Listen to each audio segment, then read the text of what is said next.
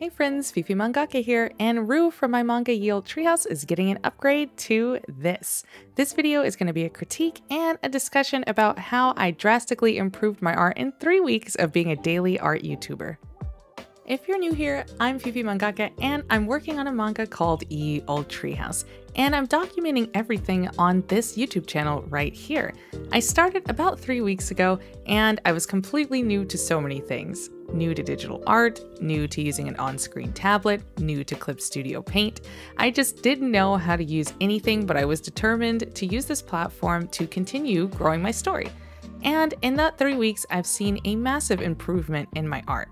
Now, I've been drawing for several years, so I'm not new to drawing. I'm just new to the tools that I'm now using. Let's start with talking about line art.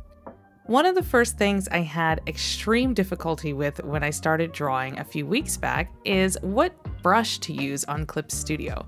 There were so many options and I had absolutely no idea which brush would best fit my drawing style. A lot of the pictures that I drew on this channel over the last few days, I've been using all kinds of different brushes to try and figure out which one I liked the best.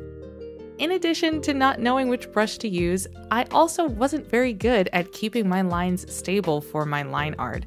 A lot of my line artwork was just quite frankly sloppy, and I knew it, but again, I wasn't gonna let that stop me from working on my story and posting on YouTube.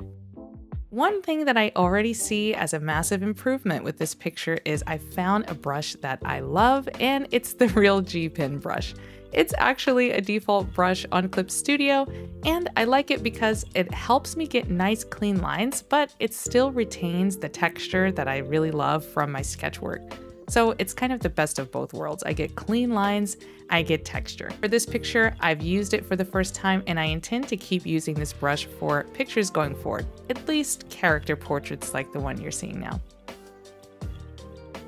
The second thing is, drawing every day has really allowed me to make massive improvements on one major anatomy thing, and that's hands.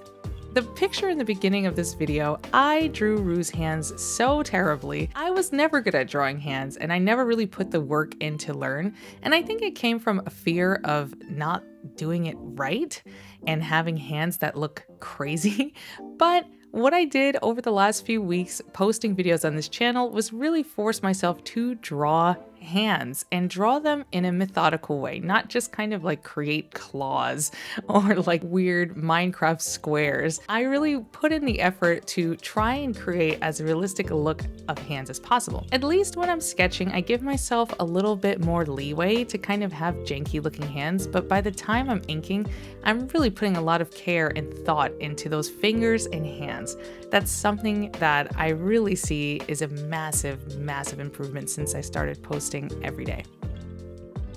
My art process since I've started this channel is to sketch. Right now I'm in the ideation phase of my manga, so I'm drawing my characters, I'm tweaking their designs, I'm getting to know them better, and I'm coming up with a workflow that works for me. I'll start with a sketch of a character using a really cool brush that I found on Clip Studio, and then I'll go in and ink that. And I used to rush this process because I was really hurrying to get a video out since I am posting daily. But with this picture, I'm really taking my time, even though the video is sped up, perhaps you can't tell, but I'm really taking my time here to make sure that my line work is really clean. I've come to realize in digital art, clean line work will make the coloring process so much easier.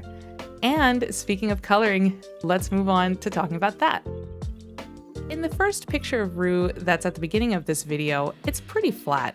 At the time, I thought that it looked rendered very well, but after I discovered some interesting tools on Clip Studio, I realized that I wasn't really using the full potential of tools available to me on this program. I found what brushes that I liked to use and how I liked to layer colors and highlight, and this sort of coloring style, I feel really proud about it because I'm trying to do something that feels natural to me. me. I'm not trying to replicate how others who draw digital art color their pictures. I like to kind of keep a marker or sort of like paint look to the color, and I'm really happy that I'm refining this technique with my coloring. My last few pictures that I've colored are just worlds apart from the first pictures that I colored on this channel. Another thing is I've gotten a lot better at really staying true to my light source. It sounds like an obvious thing, but a lot of times when I'm coloring, my light source is all over the place. But with the recent pictures I've drawn, I'm really staying true to the light source that I determined at the beginning of my picture and sticking through with it all the way to the end of the picture. If you're enjoying this video and you're finding it interesting or you just like the speed drawing of Rou, feel free to like and subscribe. It really helps support the channel and it helps support Olde Treehouse. I appreciate all of the support and love that I've gotten thus far, and I'm so excited to keep making this story for all of you. So this is a really good part in the video to talk about goals and what I have planned next and what I hope my future improvements are. So for the first goal, I really want to continue to drive home consistency between my characters. I really want them all to look like they're from the same manga, have the same exact techniques used on the coloring, on the line work, on the anatomy, so they look cohesive together. And this is why I'm spending a lot of time on characterization and drawing portraits, because each time I draw them, I think it gets refined a little bit more. And when I put all of my characters together in a group picture, they will all look like they belong in the same place. So I'm hoping to continue to refine kind of like the unity between all of my characters and the way that I draw them. The next thing I'd like to refine in the next 3 months is definitely character designs.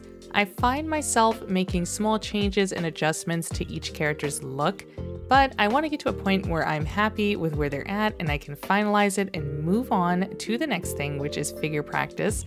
That's going to be an entire arc in and of itself, and hopefully I can do that pretty soon here, because I'm wrapping up I'm wrapping up all of the important things about the main characters.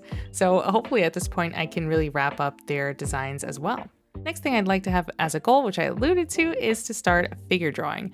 Manga is all about being good at perspective and figure drawing, and this is an area that I know I have a lot of improvement for.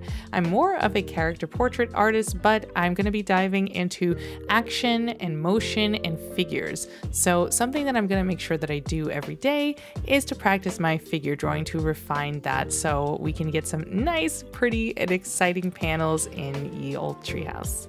I also wanted to say something just a little bit more motivational for anyone else out there who's working on their own story or posting their art online. I know it could be daunting and you can worry about others leaving critiques or negative comments and making you feel bad about your work, but the reality is you're putting your artwork out there, and that's a really intimate and difficult thing to do. Critique is great and it's important to improve, but also keep in mind who you're getting this critique from and whether or not they really have your best interest in heart or if they're just trying to be mean. Also, don't let feedback discourage you. Feedback is how we grow and it's how we improve on our skills. And when you're expecting it, which is really important, when you're expecting it, it can really be something that's transformational for your art journey. Don't let any of that stuff stop you. Keep drawing and keep putting your work out there. I really, really want to see an era where there's lots of indie mangakas putting their works out, and there's a really robust indie mangaka community, particularly for women mangakas out there. My observation right now is there are a lot of men